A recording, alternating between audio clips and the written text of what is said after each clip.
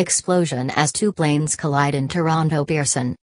Two planes crashed into each other at Toronto's Pearson Airport, Canada. The passengers and crew were evacuated unharmed. Passengers evacuated after collision between Westjet and Sunwing airliners when one of them was being towed and the other was waiting to park. Passengers were forced to evacuate via emergency slides in the frigid cold on Friday night after two planes collided on the ground at Toronto's Pearson International Airport. No injuries were reported.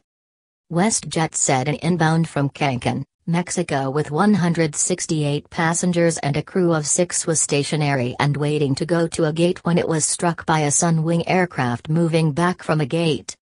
Spokeswoman Lauren Stewart said the WestJet passengers were evacuated from the aircraft via emergency slides and all were safely in the terminal and clearing customs shortly after the collision. Due to the position of the aircraft on the laneway, WestJet guests required evacuation via emergency slide.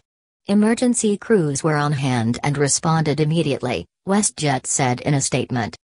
Sunwing said there were no crew members or passengers aboard its aircraft. It was being towed by the airline's ground handling service provider at the time of the incident. Canada's Transportation Safety Board said it is investigating.